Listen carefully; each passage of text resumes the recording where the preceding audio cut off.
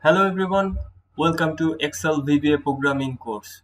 This is lesson 7, relative versus absolute reference. I am your trainer Kazi and you are watching Excel 10 tutorial. Let's get started.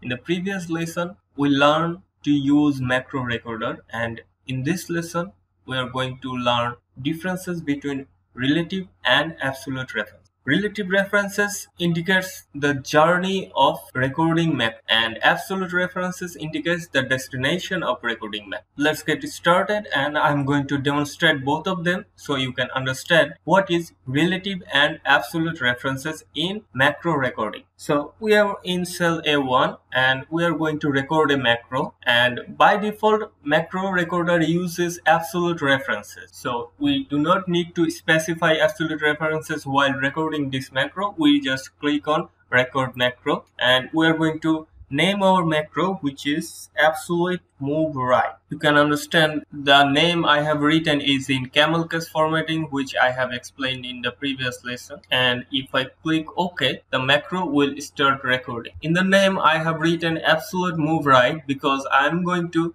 move one cell right and then enter a value and then stop recording. That's what I'm going to do in both relative and absolute references. Now I am in cell A1 and I'm going to move to cell B2 and I'm going to use my keyboard to go to the cell B2 and I'm going to enter a value which will be hello, and I'm going to press Ctrl plus enter so that I can enter the value and also stay in that same cell. Now I'm going to stop recording. Okay, so what we have done here, we record a macro using absolute references, and the task we have done here is just move one cell right and then enter a value. And let's clear the cell and go back to cell A1. Now we are going to record another macro using relative references. As you know, the default is absolute references. So if you want to record a macro using relative references, you are going to have to click this button also. If I click here, you can see the gray background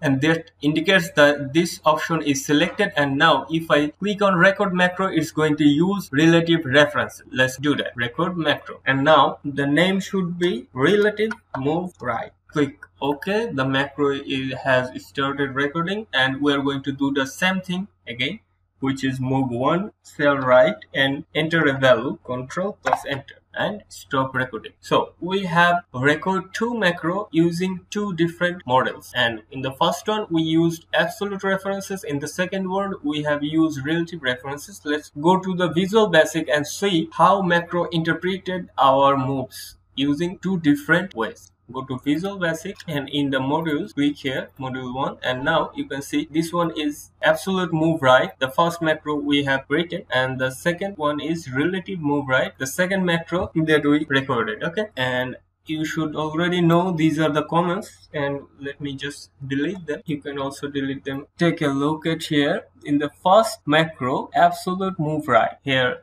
range B1 is absolute. That means no matter what happens, it is going to interpret B1 as its base value. Okay, whatever you do, the result will be in B1. It's 100% solid.